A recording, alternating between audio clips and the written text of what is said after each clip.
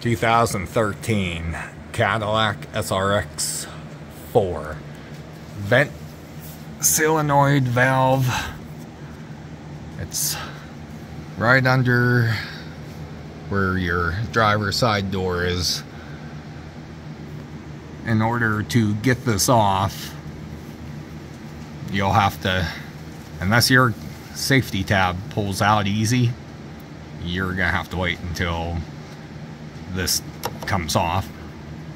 And this has two little tabs at the top where you'll take this side, go that way, and this side, and you go this way, and this will drop down, or you can wait until you get this removed, which you turn it counterclockwise and it'll release.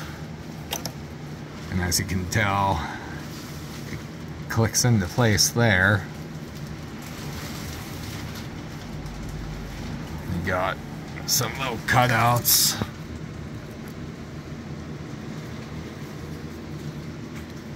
But this is mine. I'll do it over here.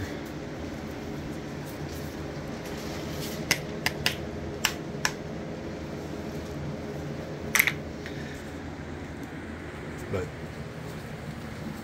let me get to the other side of this so you can see it.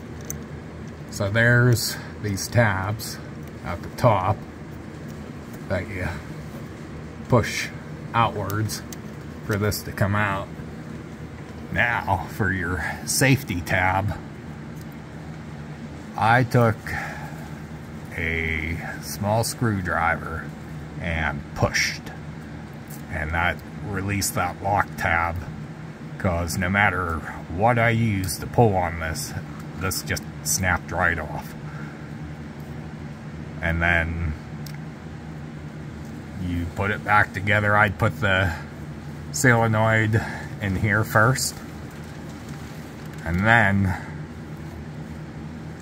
put it into your evap canister and plug it in. And that is all there is to that.